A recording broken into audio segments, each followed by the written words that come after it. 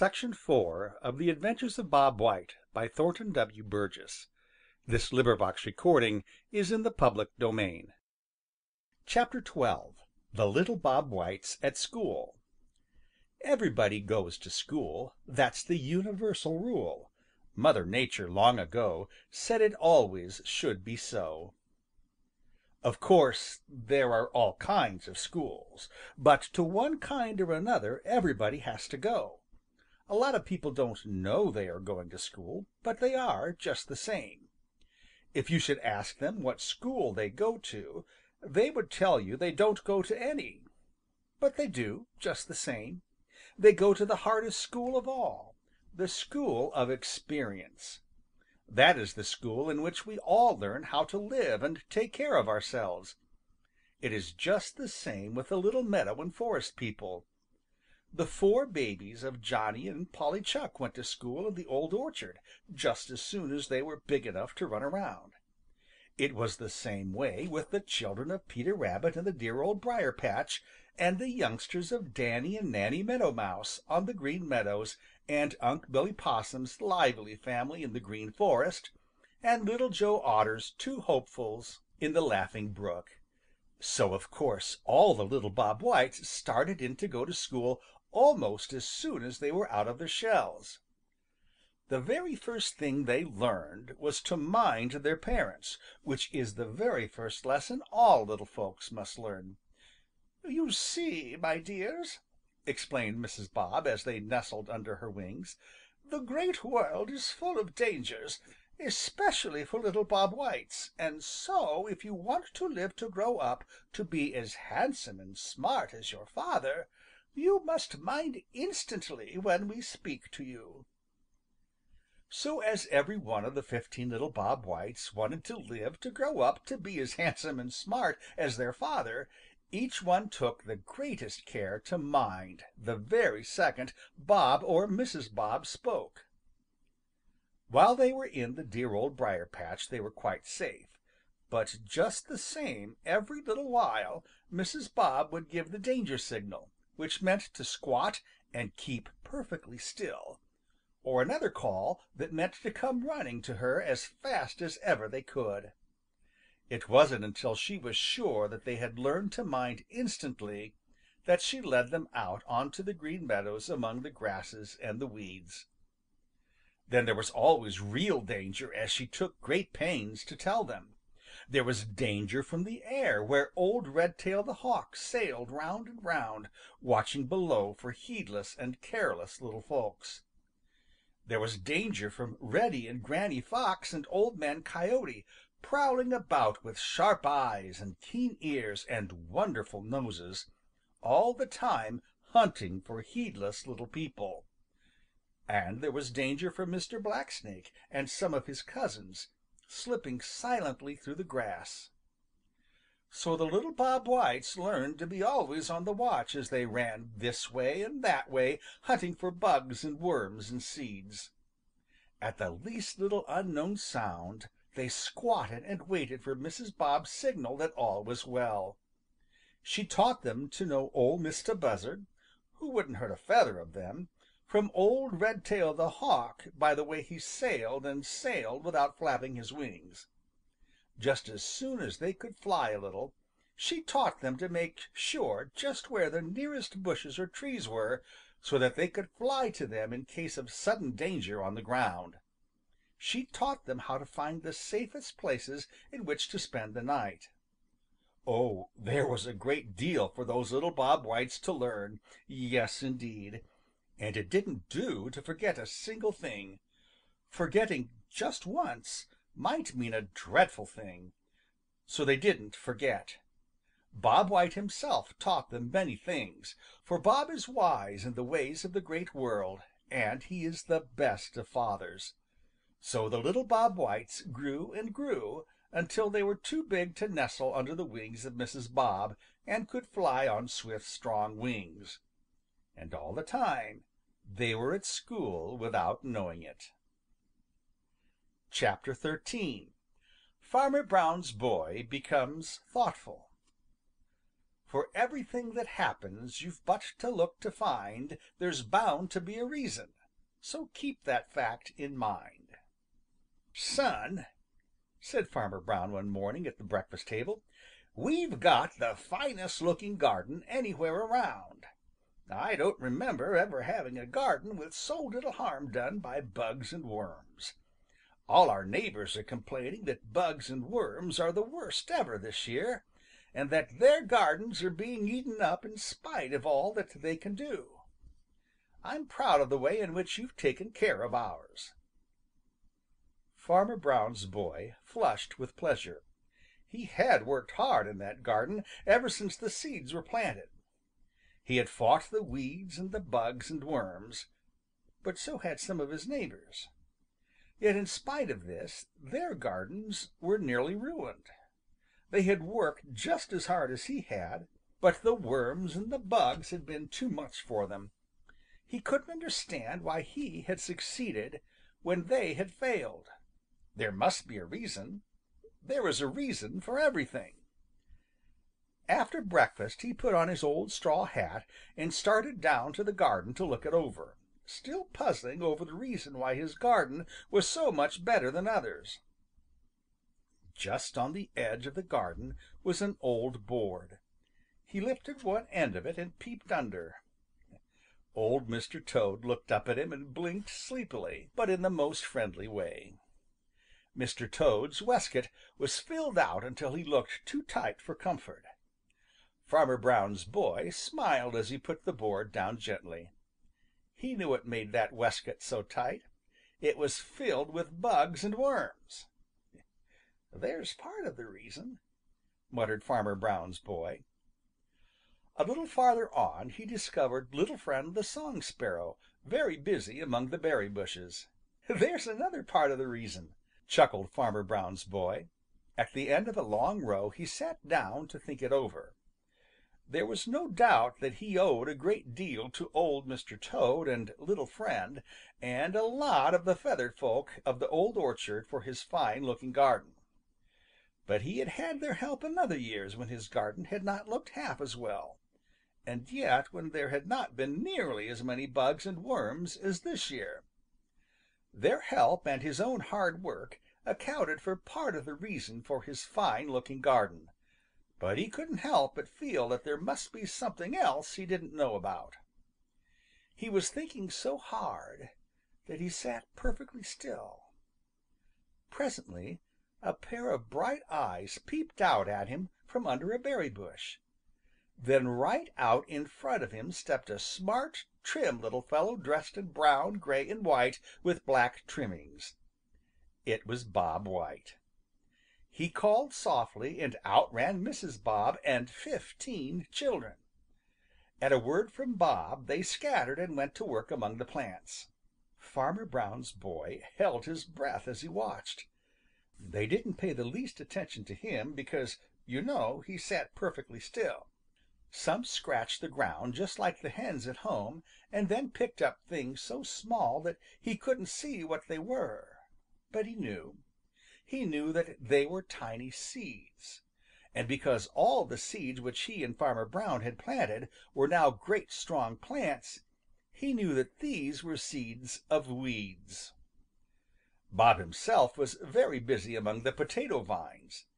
He was near enough for Farmer Brown's boy to see what he was doing. He was eating those striped beetles which Farmer Brown's boy had fought so long and which he had come to hate. 1, 2, 3, 4, 5, 6, 7, 8, 9, 10, 11, counted Farmer Brown's boy, and then Bob moved on to where he couldn't be seen. Among the squash vines he could see Mrs. Bob, and she was picking off bugs as fast as Bob was taking the potato beetles.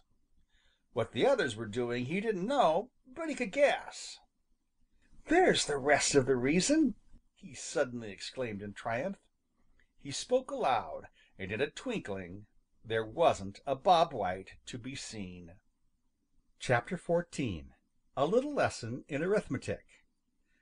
Don't say you hate arithmetic and find it dull and dry. You'll find it most astonishing if you sincerely try. Farmer Brown's boy used to feel that way, but he doesn't any more. He never could see any use in puzzling over sums in school. He said that there wasn't anything interesting in it, nothing but hard work. He used to complain about it at home. Farmer Brown would listen a while, then he would say, "If you live long enough, my son, you will find that figures talk and that they tell the most wonderful things." There was always a twinkle in his eyes when he said this. Now, of course, Farmer Brown's boy knew that his father didn't mean that figures could speak right out. Of course not. But he never could understand just what he did mean, and he wasn't interested enough to try to find out. So he would continue to scowl over his arithmetic and wish the teacher wouldn't give such hard lessons. And when the long summer vacation began, he just forgot all about figures and sums until after he discovered Bob White and his family helping to rid the garden of bugs and worms and seeds of weeds. After he discovered them, he went down to the garden every day to watch them. They soon found out that he wouldn't hurt them, and after that they just paid no attention to him at all, but went right on with their business all about him. And that business was the filling of their stomachs with seeds and worms and bugs. One day Bob White ate 12 caterpillars while Farmer Brown's boy was watching him. He got out a stubby pencil and a scrap of paper. "If every one of those Bob Whites eats 12 of those horrid worms at one meal, that would be, let me see." He wrinkled his brows. "There are Bob and Mrs. Bob, and 15 young Bobs, and that makes 17. Now if each eats 12, that will make 12 times 17. He put down the figures on his bit of paper and worked over them for a few minutes. "That makes 204 caterpillars for one meal," he muttered, "and in 1 month of 30 days they would eat 6,120 if they only ate one meal a day. But they eat ever so many meals a day, and that means—" He stopped to stare at the figures on the bit of paper with eyes round with wonder. Then he whistled a little low whistle of sheer astonishment. "No wonder I've got a good garden when those fellows are at work in it," he exclaimed. Then he sat down to watch Mrs. Bob catching cabbage butterflies, which he knew were laying the eggs which would hatch out into the worms that spoiled the cabbages. He counted the number she caught while she was in sight. He did the same thing with another of the Bob Whites who was catching cucumber beetles, and with another who was hunting grasshoppers. Then he did some more figuring on that bit of paper. When he had finished he got up and went straight down to the cornfield where Farmer Brown was at work. "I know now what you meant when you used to tell me that figures talk," said he. "Why, they've told me more than I ever dreamed. They've told me that the Bob Whites are the best friends we've got, and that the reason that we've got the best garden anywhere around is just because they have made it so. Why, those little brown birds are actually making money for us, and we never guessed it." Chapter 15 Farmer Brown's Boy Grows Indignant To be indignant is to be angry in a good cause. If you lose your temper and give way to anger because things do not suit you, you are not indignant, you are simply angry. But if anger wells up in your heart because of harm or injustice which is done to someone else, or even to yourself, then you become indignant. Farmer Brown's boy had spent all his spare time down in the garden watching Bob White and his family. In fact, he had been there so much that all the Bob Whites had come to look on him as harmless if not actually a friend. They just didn't pay him any attention at all, but went about their business as if he were nowhere about. And their business was ridding that garden of bugs and worms and seeds of weeds in order to fill their stomachs. What tickled Farmer Brown's boy was that the bugs and worms of which they seemed the most fond were the very ones which did the most harm to the growing plants. Over beyond the garden was a field of wheat. You know from wheat comes the flour of which your bread is made. Now there was a certain little bug called the chinch bug, which is such a hungry rascal that when he and a lot of his kind get into a field of wheat, they often spoil the whole crop. They suck the juices from the plants so that they wilt and die. Farmer Brown's boy had heard his neighbors complaining that chinch bugs were very bad that year, and he knew that they must be by the looks of the wheat on the farms of his neighbors. But Farmer Brown's wheat looked as fine as wheat could look. It was very plain that there were no chinch bugs there, and he often had wondered why, when they were so bad in the fields of his neighbors. Farmer Brown's boy noticed that Bob White and his family spent a great deal of time in the wheat field. One day he noticed Bob picking something from a stem of wheat. He went over to see what it might be. Of course Bob scurried away, but when Farmer Brown's boy looked at that wheat plant, he found some chinch bugs on it. Then he knew what Bob had been doing. He had been picking off and eating those dreadful little bugs. And he knew, too, why it was that their wheat field was the best for miles around. It was because Bob White and his family hunted for and ate those bugs as fast as they appeared. "Hurrah for you! You're the greatest little helpers a farmer ever had!" cried Farmer Brown's boy, and hurried off to tell Farmer Brown what he had found out. So the summer passed, and the cool, crisp days of autumn came. The wheat had been harvested and the vegetables gathered and stored away. Jack Frost had begun to paint the maple trees red and yellow, the garden was bare, and the stubble in the wheat field a golden brown. The little feathered people who do not like cold weather had flown away to the sunny Southland, led by Ol' Mistah Buzzard. Striped Chipmunk, Chatterer the Red Squirrel, and Happy Jack the Gray Squirrel were busy from morning till night storing away seeds and nuts on which to live through the long cold winter. These were glorious days, and Bob White loved every one of them. "Son," said Farmer Brown one morning, "those Bob Whites must be fat with the good living they have had. Now, seeing that we have fed them off the farm all summer, don't you think that it is their turn to feed us? I think broiled Bob White on toast would taste pretty good. The shooting season begins next week, so I suppose you will get out your gun and shoot a few of those Bob Whites for us." There was a twinkle, a kindly twinkle in his eyes as he spoke. But Farmer Brown's boy didn't see that twinkle. His face grew red. A hot anger filled his heart. He was indignant. He was very indignant to think that his father should ever hint at such a thing. But he didn't forget to be respectful. "No, sir," said he, "I wouldn't shoot one of them for anything in the world. They don't owe us anything. We owe them.